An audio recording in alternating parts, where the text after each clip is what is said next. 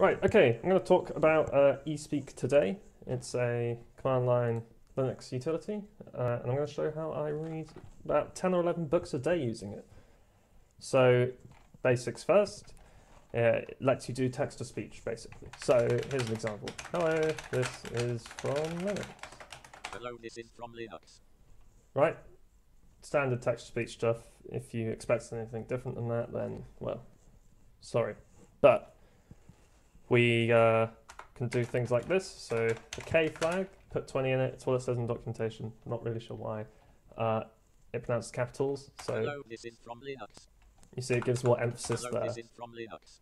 So it's like Linux and Linux. You can change the pitch as well. So if we do P 100 like that. Hello, this is from Linux. Right, so high-pitched text-to-speech voice. If we do 10, it would be a very manly one. Hello, this is from Linux. So we can change the pitch, we can change the speed. So this is in words per minute, so if we do 10, it would be very slow. Hello, this is from Linux. Really slow. 160 is the default. Hello, 300. hello, this is from Linux. Very quick, man. Right, okay. So we can change the speed, we can change the pitch, we can make it pronounce capitals. I've only got 4 things, but 3. So we can also change the voice. So if you provide a -- voices, that gives you the all the voices that are pre-installed. So I'm using Fedora. I like my system to work, and these are the voices that come pre-installed.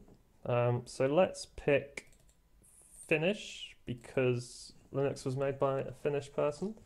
I know he actually was from a Swedish-speaking part of Finland, but anyway. So Europe FI. So to do that, we give it the -V flag. Let's take away the speed. -V, and we paste in. Hello, this is from Linux. Stop it. Swedish, Finnish man now saying that. So we can even compare it to how Linux actually sounds. Linux as Linux. Hello, my name is Linux Torvalds and I pronounce Linux as Linux. There we go. So let's see how that actually compares. Let's see. Hello, this is Linus Torvalds and I pronounce Linux as Linux. So pretty accurate. Hello, my name is Linus Torvalds and I pronounce Linux as Linux. Alright, there we go. And we can actually see how he pronounces that using IPA, which is that sort of code of how a word sounds. So hello, my name is Linus Torvalds and I pronounce Linux as Linux. I'm not sure how that looks to an IPA person. I'm not a linguist, unlike some people. But I wonder if I delete that, it actually changes. Hello, my name is Linus So that might be better there. This actually looks like things I've seen in Wikipedia articles before. Anyway, all sort of irrelevant to how I'm productive with it.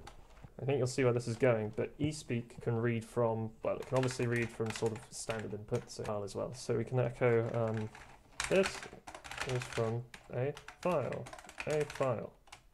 If we echo that into a file, yeah, it just contains this is from a file. Cool. And then we can Espeak that. So Espeak redirect the contents of a file into it. From a file. There we go. But the better way to do that is just to pass the F argument to Espeak. From a file. There we go. I use this to read books. So I download the books using any method. I have here juliuscaesar.txt. It's all here, 5,000 lines. I downloaded it from Project Gutenberg. And here we go. So we can do Espeak, the file name of Julius Caesar. Title, Julius Caesar. Author, William Shakespeare. The Tragedy of Julius Caesar. By William Shakespeare. Contents. Too brute. Right, okay, fine. We are going to put this into Espeak. Espeak-f Julius Caesar. We can lower the gap between the words with -G. So that's sort of the, if he takes a breath. Speed that up. So S300. So Title, Julius Caesar. Author, William Shakespeare. The Tragedy of Julius Caesar. By William Shakespeare. Contents. Actasini, Rome. you could probably hopefully understand all that. 300 isn't very quick, but I've gotten to about 700 right now. So if I do 700 here. Right. This is quite quick, but you can still understand the individual words. I would recommend slamming a Monster or some other form of energy drink before doing this. As I have done before I recorded this video, as you might be able to tell by my erratic actions. 700. Right, that would probably take a long time to actually read through it. So I don't do that. That's what I can understand. But to process subconsciously, you can actually increase the speed, say, to 1,000, right? That's quite quick, and probably with 2 or 3 months you'd be able to understand it. But this is how I read loads of books. Right, so if we set it to 9,500, it sounds like this. Okay, I know what you're thinking. How can you understand that? And I can't, but my subconscious brain can. So we can actually save this to a WAV file. So we use -w here, and we call it Caesar.wav. And now it's saving it into the WAV file. Not sure how long this is going to take. So that's done. It took about 30 seconds, and now we have Caesar.wav, which is the WAV file of the Espeak. There we go. So what I do is I actually save this onto my phone, right? And I do it with other books too. I make a playlist of them, so 10 or 11 books. Each one takes, 2 minutes, 24. Yeah, most books will be longer than that, about 10 minutes maybe even for some of the bigger ones.